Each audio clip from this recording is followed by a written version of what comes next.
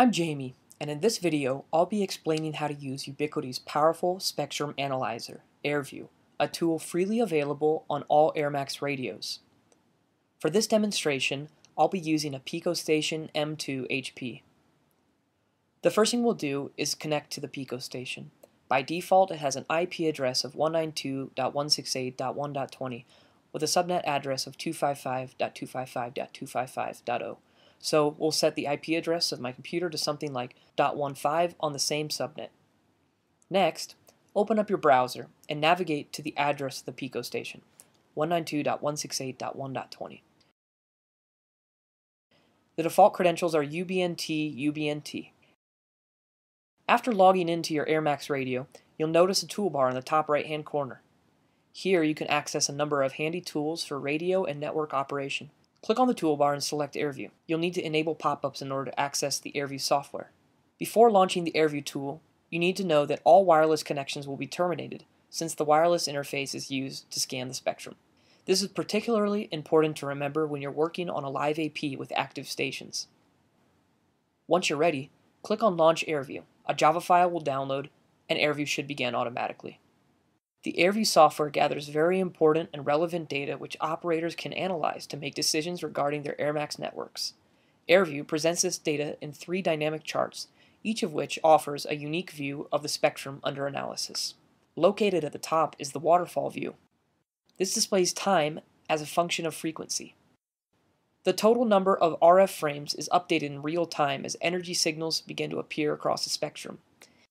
In this case, the dark blue areas correspond to lower energy levels, while warmer areas like yellow, orange, or red mean higher energy levels. In the middle is the Waveform view. This displays power levels in dBm as a function of frequency. In this case, the colors correspond to the total number of hits, or, in other words, the amount of times RF frames have appeared since airView started. One of the most fascinating aspects of this spectrum analyzer is that operators can examine the RF energy to determine sources of interference on the spectrum. For example, around channel 11, we see a lot of RF energy in a volcano shape. This shape is not unique to Ubiquiti radios only, since just about any OFDM radio will have a spectrum mask like this. However, in this case, the frequent yet high energy levels are actually traced to a unified AP about 5 meters from this Pico station. There are several stations associated at the AP, including the computer being used for airView. Judging by airView's spectrum analysis, power levels are around -50 dBm, which we can also confirm on our host machine. The real-time view is located at the bottom, which displays power levels in dBm as a function of frequency.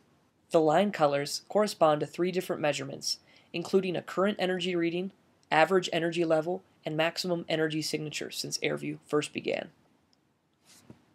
As its name suggests, this is a view of the spectrum which is updated in real time. Markers can also be set to give a more detailed description of the power level at a given frequency at any moment in time. These markers can be cleared by clicking on the View menu and selecting Clear All Markers.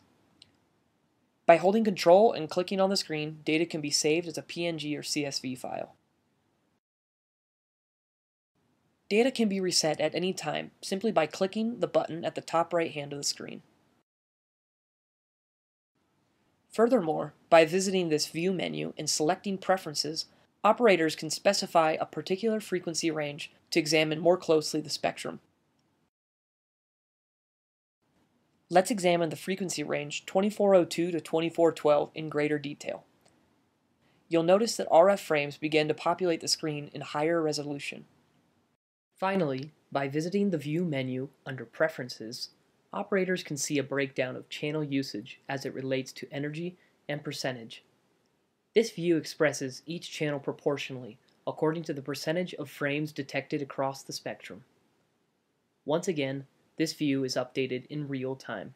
Make sure that your equipment is updated to the latest firmware version and that you have the latest version of Java running on your machine. Thank you for watching this video.